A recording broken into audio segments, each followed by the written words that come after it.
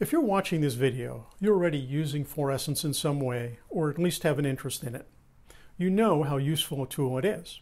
Fluorescence can be a powerful means for detecting things that might otherwise be hard to find, for checking that your experimental subjects are expressing the right protein, or for any of a wide variety of applications in science, industry, exploration of nature, and more.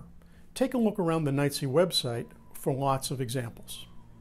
But fluorescence is usually a relatively weak effect, which is why fluorescence observation, and especially fluorescence search, is generally done in the dark.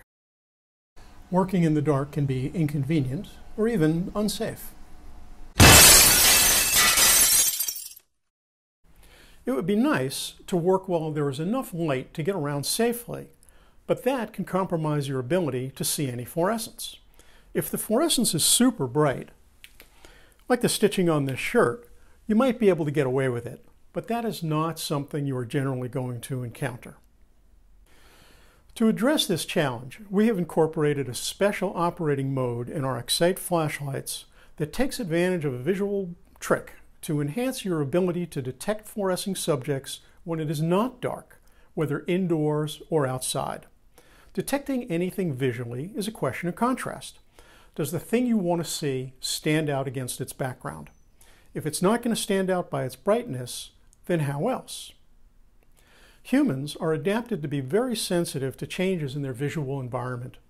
That's why warning lights blink, and why you don't stand like a statue when you want to attract someone's attention. You wave at them. So how can we get fluorescence to wave at us?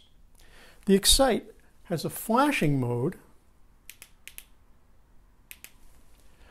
that makes fluorescing subjects flash or blink at the same rate.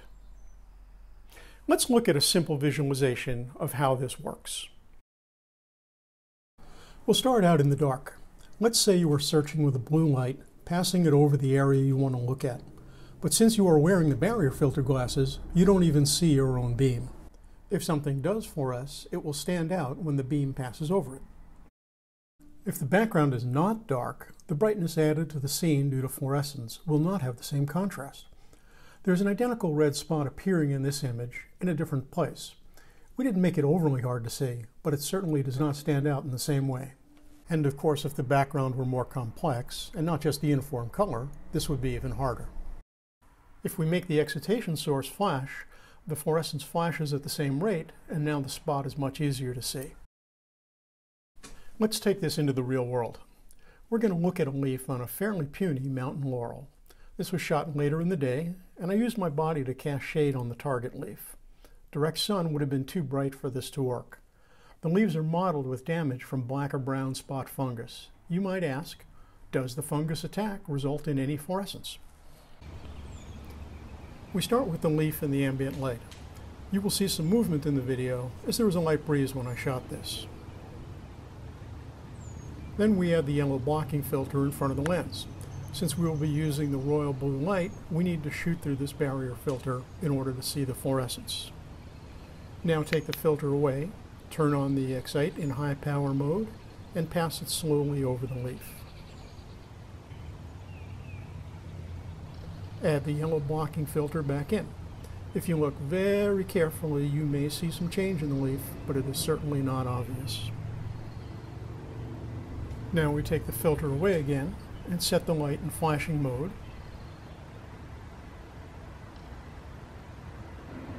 And add the filter back in. Now it is just plain easy to see the spots flashing back at you.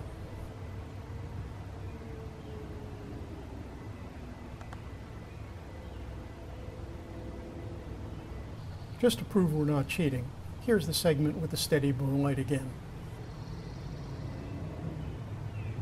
And now I'm going to speed that segment up by a factor of 3 and play it several times in succession. Now you can definitely see the change in fluorescence. Finally, I went back out when it was dark to get a good photograph of the leaf fluorescence, using the Excite as the light source. I tried doing this with the leaf on the plant, but I needed about a 2-second exposure, and there was just too much movement to capture a crisp image, so I took the leaf off the plant and placed it on a rock. So there we are, a good demonstration of how a flashing excitation light can assist in detecting fluorescence. It's not good for examining or photographing it, but unless you find your subject, there is nothing to examine. The flashing technique is not a universal solution. The effectiveness depends on a combination of how bright the fluorescence is and how bright the ambient light is. The brighter the light around you, the brighter the fluorescence will need to be, even with the flashing method. And we don't recommend using the flashing when you're in darkness. First of all, it's just plain annoying, like trying to work at a disco. And some people have photosensitive epilepsy and may be sensitive to flashing lights, especially bright ones, that can trigger seizures. Thanks for watching. There's more information on why flashing works on the Nightsea website at the web address you see here. If you have any questions, you'll see our contact information in the closing slide.